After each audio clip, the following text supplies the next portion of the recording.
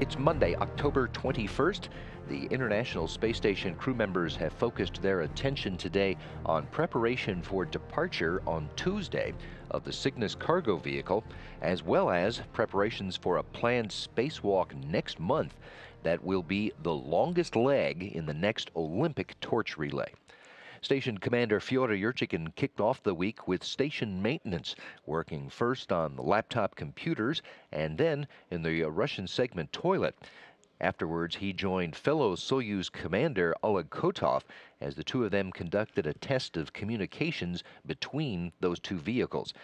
They then joined up with flight engineer Sergei Ryazanskiy to record messages for Russian public affairs use and finished their day wrapping up with their daily exercise sessions. Kotov and Ryazanskiy spent their morning gathering tools that will be used during an upcoming spacewalk.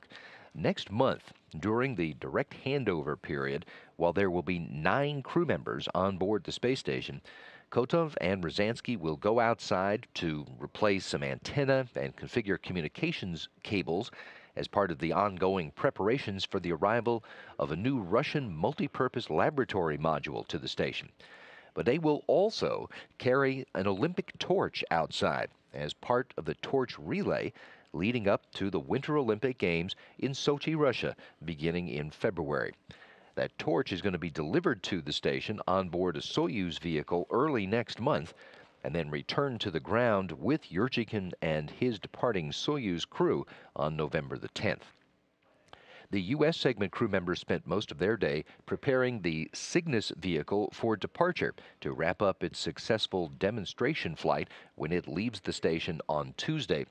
Flight engineers Karen Nyberg and Luca Parmitano did the last work inside the ship that arrived on September the 29th and closed it out for departure by removing the ventilation ducting and some handrails. They then closed the cargo ship's hatch at 5:42 this morning. Later in the day, Parmitano and Mike Hopkins disconnected the power jumpers in the vestibule between Cygnus and the Harmony module and reinstalled the power controller assemblies that operate the common berthing mechanism. That is the mechanism which holds the cargo ship tightly to the station. That was all done so that Parmitano and Nyberg could then close the Harmony hatch on that vestibule to begin depressurization of that area between the two vehicles. Hopkins, Parmitano, and Nyberg will wrap up their day reviewing Cygnus departure procedures before the Tuesday morning unberthing.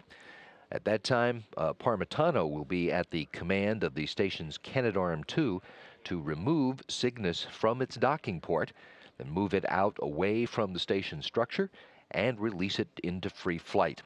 All of that activity will start just a little bit after 4 o'clock Central Time on Tuesday. The unberthing starts about 5 o'clock, and release of Cygnus happens at 6:30 Central Time. Live coverage will begin on NASA television Tuesday morning at 6 a.m. Central Time.